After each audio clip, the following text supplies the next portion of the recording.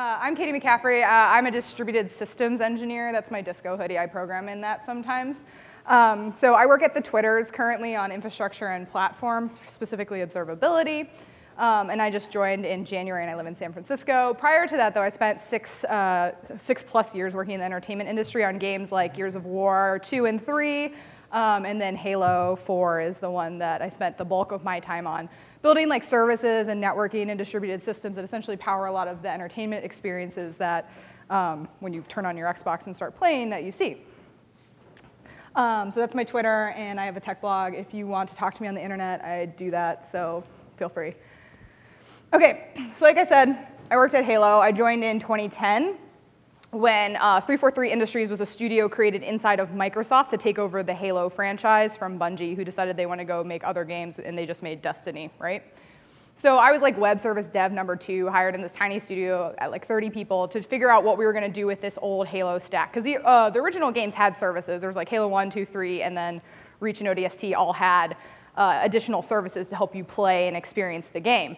But they were, you know, the way we were used to building old services, where you had the game talking to a static service that you could just like linearly scale out, and then you had one giant SQL database that everything that housed the source of truth for all of like Halo, all of the Halo games. And so we realized that that wasn't going to scale for us when we looked at what we wanted to do for Halo 4 and the future of the franchise going forward. So like we knew, or we actually hit numbers of 1.5 billion games for Halo 4 played. And then 11.6 million unique users. And so that wasn't going to fit on a single giant SQL database anymore. So we ended up going and rewriting all of the services and moving to Azure's cloud. And we ended up using Azure Table Store as our largest form of like NoSQL storage. And so that's a key value store for those of you who aren't familiar with it. And so now in this world, we had this challenge where we had used to do things with transactions on a single database. And so we were very used to programming against transactions on this giant database, and that kept our system consistent, and that was really nice. But now we no longer had this, because all of our data was split across multiple partitions. So we thought really hard about how we wanted to do this. And for me, thinking really hard is generally like going to a bar and reading a bunch of papers and drinking bourbon. But we came across the Saga pattern, which is a paper that was published in 1987. That I'm going to tell you guys about. And we actually went and implemented that so that we could process statistics in sort of a transactional way. And I'm using it in quotations because we are giving up some things. If you saw Neha's talk, we do not have serializability. We are giving up some things, but it does give us a way to guarantee consistency like from the beginning to the end of the transaction and what to do in failure scenarios. So I'm going to talk to you guys today about sagas, give you a little bit of motivation for why we need them. And then we'll talk about the original paper, its contribution to the distributed or to the database space, because it actually came out of the database community. And then we'll talk about how you do this in a distributed world, because it is a little bit different. There are additional challenges and constraints that you need to impose. And then we'll talk about how we actually did this in Halo 4.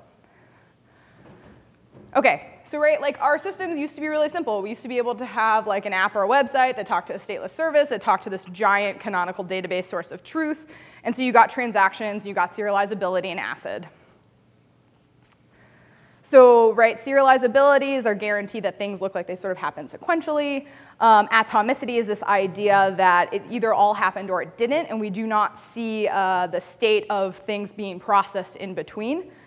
Consistency is application level consistency. It's not linearizability consistency, but it's basically that our system is still in a valid state after we have, when we've started the transaction, and at the end of the transaction, the system is in a valid state, and that it either like totally, whether the transaction completed or did not. Isolation is that these transactions do not affect each other if they are running concurrently. And then durability is this idea that once we've committed something, it persists and is long-lived, and like we don't lose data.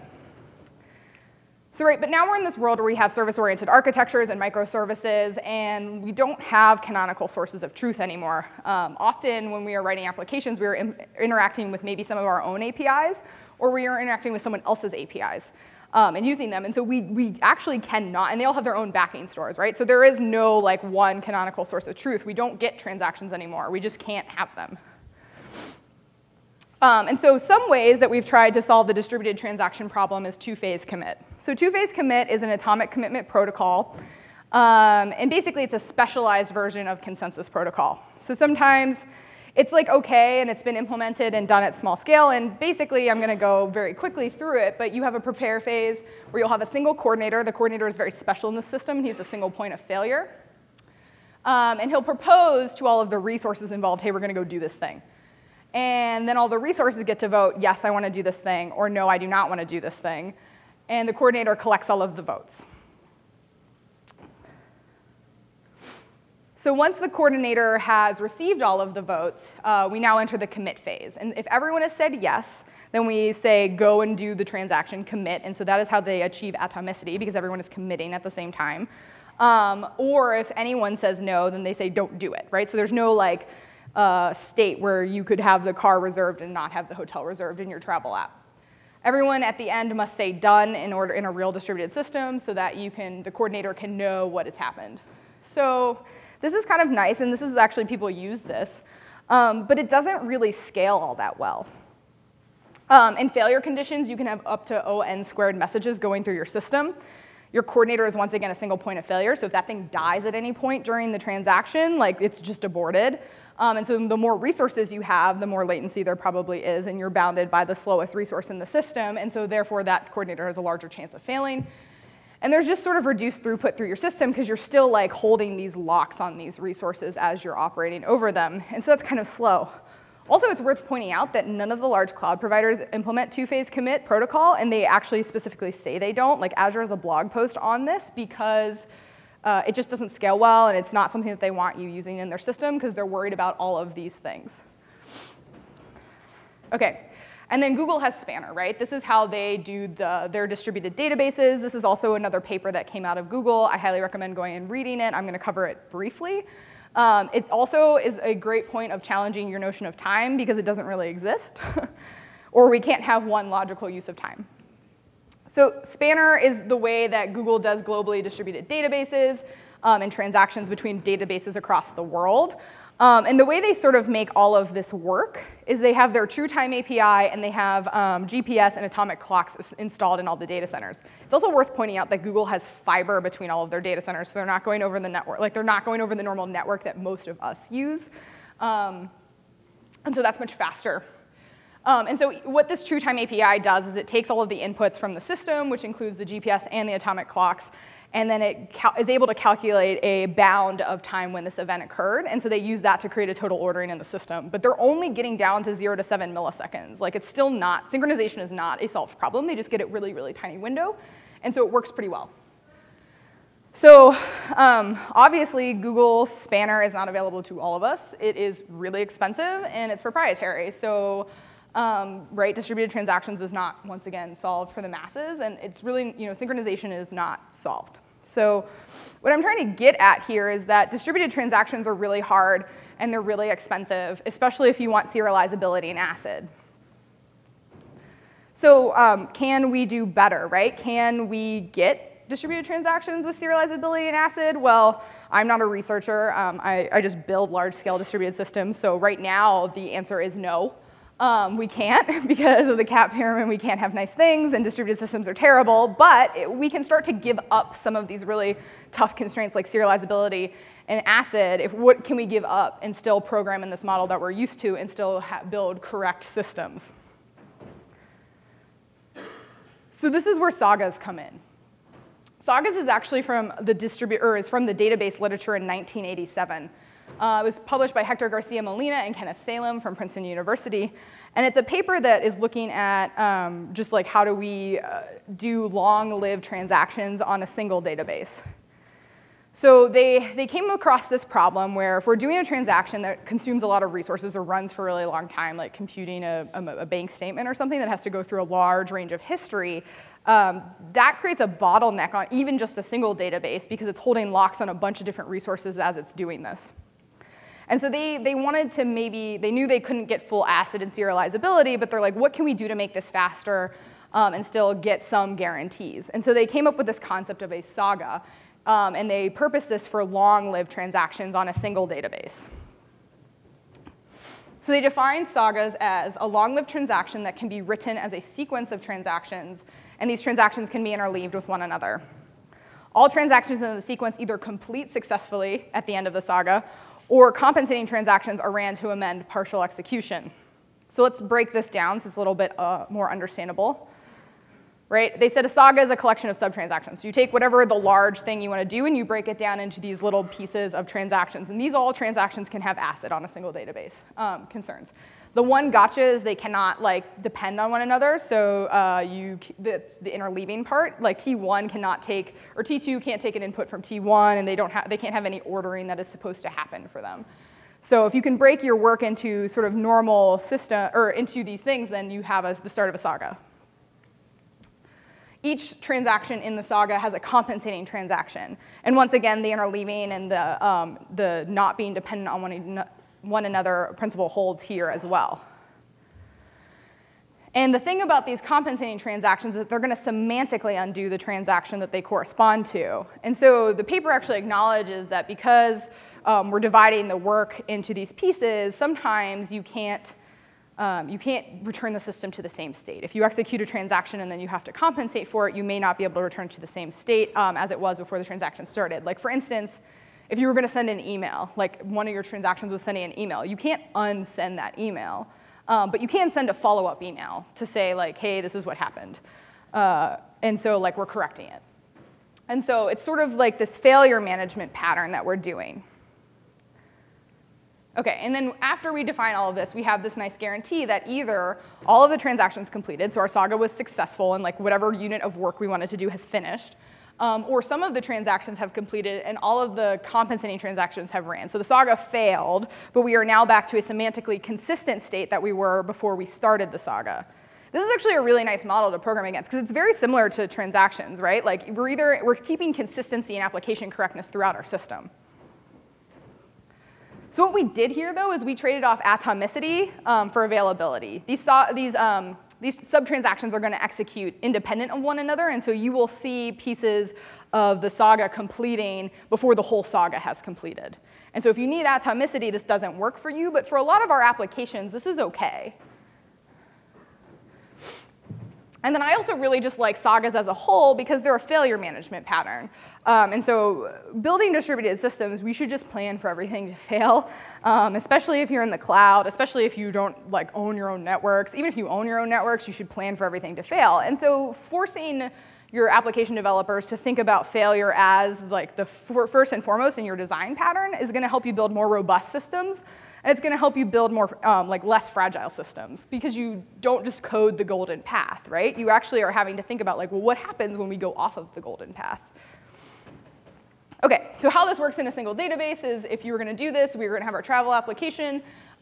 You would try and book a trip, and instead of having this one large transaction that would try to reserve all of the things we needed to go on our trip, we would split it up into these logical units of work, like booking a hotel, booking a car, booking a flight, and then canceling all of those reservations in the case that the saga fails.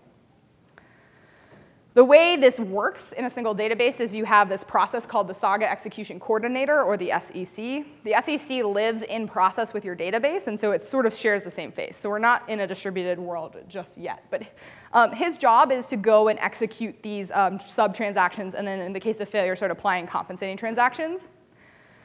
You also have a Saga log that is just like your normal database log, and so it's going to do things like you're going to commit the messages to it like begin Saga, end Saga, abort Saga, and then all the beginning and commit messages for the transactions and compensating transactions.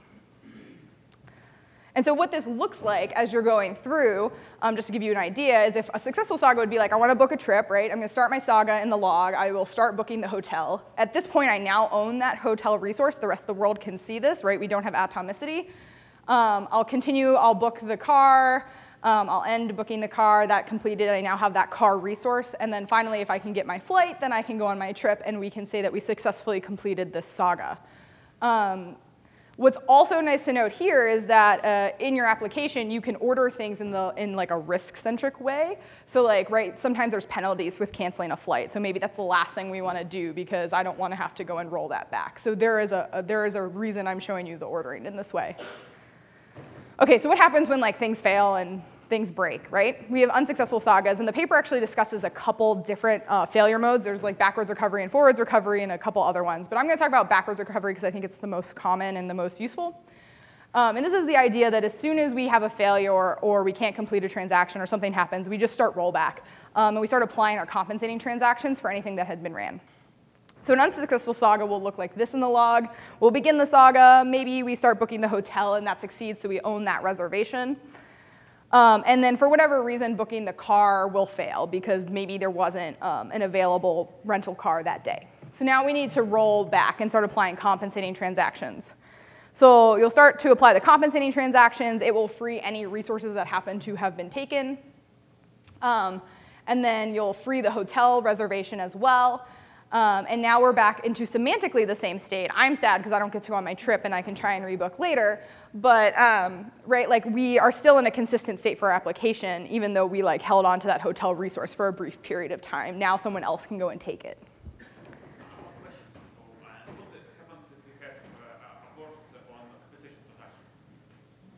It's just like a normal transaction. So this isn't a single database, so it's the transaction, it's asset. It either completes successfully or it doesn't. Abort in a single database is like someone is canceling it.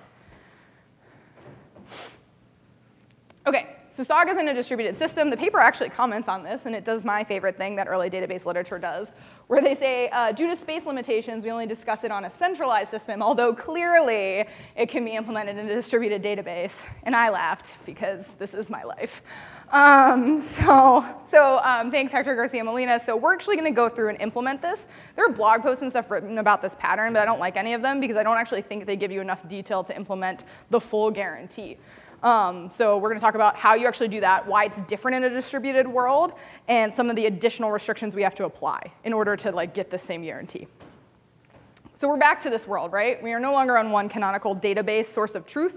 We are probably operating with a bunch of services that are holding on to different data, like using whatever data store they choose to use and applying their own constraints. And so this sort of translates really nicely, right? We can still break the units of work into these like requests of book hotel, book car, book flight, and then the cancellation requests. So far so good. I'm going to do a little term redefinition because I don't like using the word transaction in the distributed sense because it's not really a transaction. It's generally going to be a request. It's also, transaction applies ACID semantics to me, and you can get, like, these requests could be ACID if that service, like, gave you that guarantee, but it's really up to the service to define what guarantee you have here. So hopefully they give you, like, consistency and durability. You're probably not going to get isolation or atomicity from any of these. Okay, maybe. Depends on what your API you're interacting with. So you still have your sub requests as well, right? They're going to semantically undo the requests that are happening. So the successful distributed Saga looks exactly the same, and we still have our log. We still need a log, but now it's not co-located with a database because we don't have a single database, so we have to have a durable and distributed log that lives somewhere. So this might be Kafka or Azure Service Bus or like whatever you want to use. It just needs to function as a log. You still need a Saga execution coordinator. This is, once again, a process, and it doesn't live co-located with anything. It's not special. I want to point out that this thing is not special. It is not like our coordinator in two-phase commit. It can die. It has no state. It doesn't do anything special. All of our source of truth is still in that log. So the Saga execution coordinator is this process that's going to interpret and write to Saga logs. It'll apply our Saga sub-requests, and then in the case of failure, it'll decide when it needs to start applying compensating requests. So let's walk through what this looks like, because things are a little different now. I'll have our service that will commit a message to our Saga log to say I want to start a Saga, a large unit of work. It can commit a bunch of data to this log. These are not just like start and commit messages now. They can commit everything that I need to know to process this request. A Saga execution coordinator can be spun up or will be there to see that I need to start processing this Saga. And then it'll start reading the Saga and figuring out what it needs to do. It'll first start by committing a message to the log that says I'm going to do the first request in the Saga, and that has to commit successfully before it can do anything else. It's then going to send a request to the service responsible for handling that, and then once that responds, it will commit that I finished the Saga message to the log. So I walked through this fairly slowly to show you that now we have like 4 additional points of failure that we did not have when we were on a single database where everything was co-located, and like essentially if it crashed, the SEC, the log, and all of these like transactions shared the same fate. So we have a bunch of places where things can now fail again. So we'll walk through, like it sort of does the same thing. It'll commit the message to the log for the second request, and then it will make the request. It will receive the response, and then it will commit the message to the log. And then the same with the third. It'll commit the message, send the request, receive a response, and end the Saga. So this is a successful Saga, and it still sort of all works the same, and like life is good. So what happens when things fail? When do we need to start applying these compensating requests, right? We still can have this idea of an aborted Saga response. Like the services could say, no, I'm not going to do this thing for you because I just can't. Or they could say, like, I'm not available as a service. Or they could say things like, you don't have access to do this. These start requests fail, right? So this could be like whatever HTTP or failure response. It throws a service. It's not there. And then in some cases, if that SEC crashes, we might have to start compensating actions. Because these requests, we have not applied any additional constraints on. They don't have to be idempotent. There's nothing special about them. You can do whatever you want with them. And we'll talk more about the SEC crashes in a second. So what happens here, let's walk through like a failure case. So we've done the first thing. We've attained whatever the first request is successfully. I've now started the second request, and the service says, no, I'm not going to do this. I want you to abort the Saga, or it gets a failure message, and the SEC will then commit an abort Saga message to the log. So now we know that we're in rollback, right? We need to start applying the compensating transactions, or requests, sorry. So what it will do is it'll do the same thing like it's replying the regular request. It will commit the start message to the log. It will send the start compensating request to the service. It will hopefully succeed, and then it will commit the message to the log. And then the same thing with the third one, because it's just reading the log to understand that, like, oh, I still have to apply the compensating request for service 1 as well. So that's great. And now we still sort of have the same kind of a guarantee we had. But what if compensating requests fail, right? Now we're in this world where they're not transactional. What if they fail? So because they can fail, we need to be able to retry them indefinitely until they succeed. And so this imposes an extra constraint that we didn't have in the database world on our system, which our compensating requests have to be idempotent. I have to be able to replay them until they succeed. So this is a little bit different than in the normal single database case. OK, and then finally, what happens when our SEC fails? Like I've said, this like process is not special. We can just spin up another one to continue whatever happens. Like it doesn't even have to be on the same machine. We have to determine whether the SEC was or the Saga was in a safe state when the SEC crashed it or not. And so a safe state is that all the sub-requests are complete. So you have the start and end both logged. Because at that point, we know what happened. We just left off somewhere. And we can just continue picking up with the Saga wherever it left off. And then if you're in an aborted state, because compensating requests are idempotent, we know we can just keep replaying them. Even if I've committed to start one, I just send it again. And so that's a safe state as well. Where we have to start applying rollback is when we get into this case of uncertainty of, did we start a request and we don't have the end request logged? Because I don't know if it crashed before I even sent the request. I don't know if it crashed because it got a response back and then crashed. Like, I don't know the state of like whether the service even saw this. But it's not safe to replay that request because we haven't put any additional constraints on them. If in your system you can also make your normal request idempotent, you never have to worry about SEC recovery. Like, you just bring it back up and start reprocessing. But I think like making all requests idempotent is a tall order to impose on like your normal method of execution. And so what happens is you just commit an abort Saga message to the log if the SEC comes back up in an unsafe state, and you start the compensating requests. OK, so essentially what we've done here, we have to define some request messaging semantics on top of like these requests that we're going to define in a Saga. Our sub requests are at most once. They will get delivered 0 or 1 time. And then our compensating requests are at least once. So they will get delivered at least 1 or more time in the system. And so you need to know that when you're designing your Saga to make sure that the systems that you're making these requests on can handle that.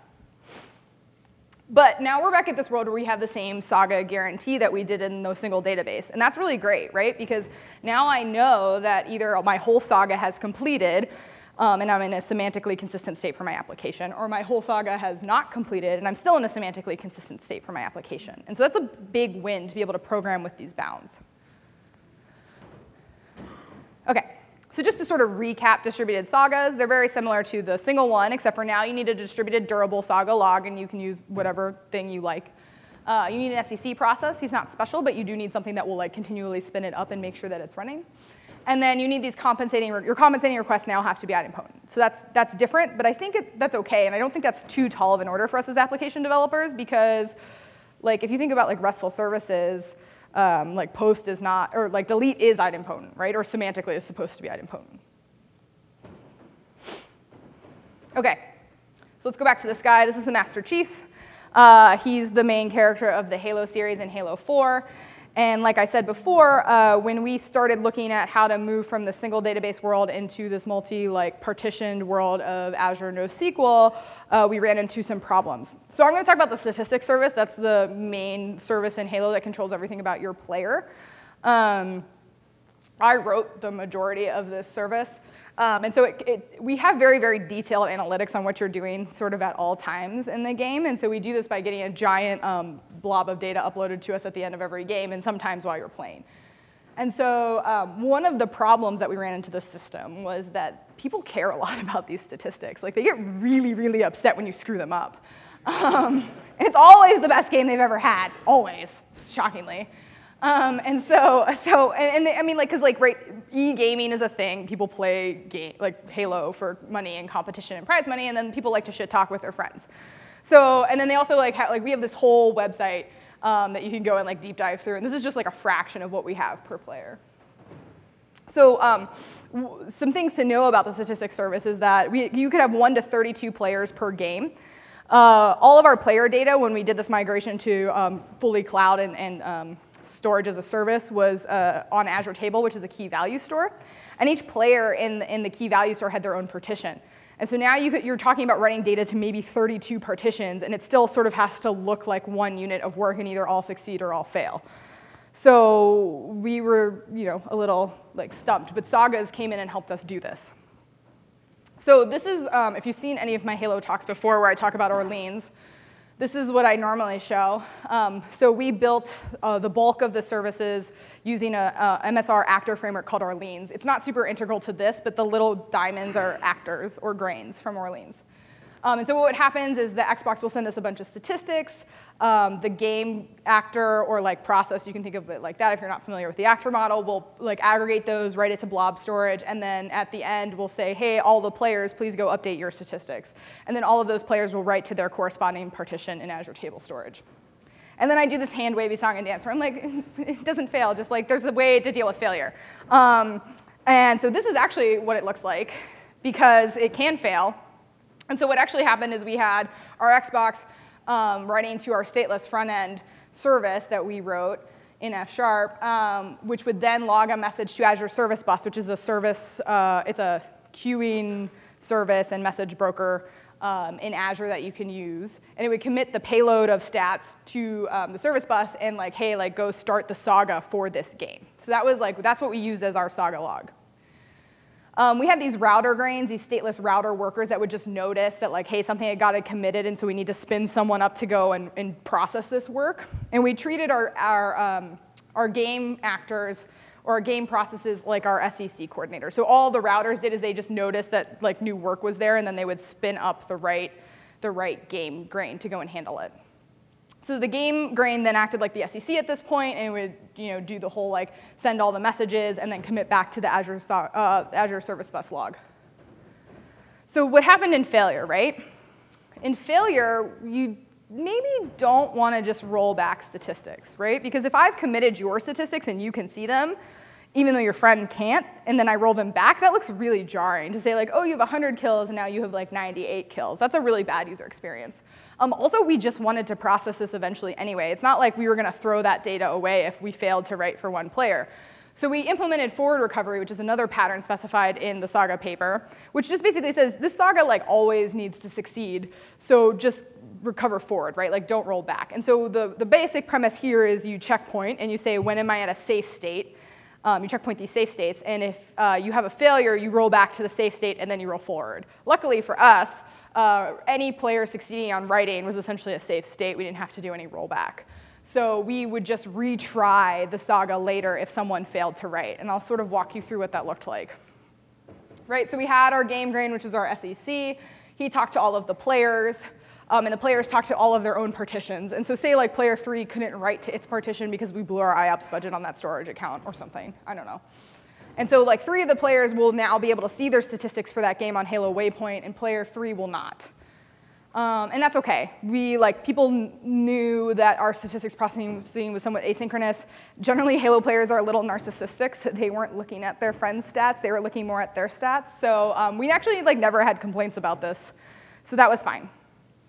And so we would then have to go and replay throughout the system. We would have to go replay player 3, right? So we would actually put the message on and back off on processing this for a while to give the system a chance to catch up, because you don't just want to hammer your storage account again if it's already saturated. So, but because of this, if you're noticing, I'm not rolling back, and I'm actually replaying the request to player 3 again. And because the game grain didn't know where that failed. It didn't know if it wrote and then just failed to get it back, or what had happened. And so, forward requests, or if you're going to do forward recovery in your system, in a distributed system, then the sub-requests also have to be idempotent. So we were able to do some nice little tricks and rely on our database's consistency to ensure that we weren't double counting statistics or everything. All of our requests were idempotent. Because it was essentially just set operations anyway, because you're just adding requests. So then when the Saga got retried later in forward recovery, the game grain would send it to our stats grain, player 3. He would successfully store his statistics, and now we know we've processed all of the data in this game, and then we can just sort of we would discard it. We didn't actually have a persistent log of everything, because that wasn't useful to us. We actually stored the data we needed and then threw it away. And so at this point, we now had that guarantee that all of the players in the game had processed their statistics, and our system was in a consistent state. And everyone could see the statistics for the game. Cool. So I'm lying a little bit about this. What we actually did, and this is where I like to come in and tune systems, is there's a trade-off here, right? If you're going to write for 32 players back to the Azure Service Bus log, which has to be consistent, right? There's a little bit of consistency. You're having a CP log, hopefully, because you don't want to just drop data or have errors in there. That's kind of expensive to talk to that thing 32 times per game. So we optimized for our failure case, because writing this to a single partition was not expensive, because players were only doing that once every 20 minutes when they had finished a game. And so for us, it was easier to just retry. It was a better trade-off, network latency and all things considered wise, to just retry everything, because we knew we were idempotent. So that's a trade-off you can make. So when we would have a failure and we would forward recovery, we would actually just reblast everyone and say, process your statistics. And the ones that already had them wouldn't double count and restore. They would just say, hey, I processed this correctly, and we were done. So I like to point this out, because I think as an industry we hide a little bit some of the shortcuts we take. But I think it's actually really valid to take these shortcuts when you want to tune a very bespoke instance of a system. This is a very one-off instance. You could go build a general Saga distributed Saga execution coordinator and system, but you can also just go and build one that works for your system, and that's totally valid. This is a pattern for you to utilize in building your applications and making sure that they are correct. So just to sort of recap, right? Sagas are these long-lived distributed transactions, and you should use them in your system, because I think they're a really helpful way to think and design and program against in a model that we're used to programming against. You are trading off atomicity for availability, so if you cannot tolerate seeing partial execution of the thing happening in the Saga, then you can't do this, but in most cases, we can do this, right? And then we can take corrective actions.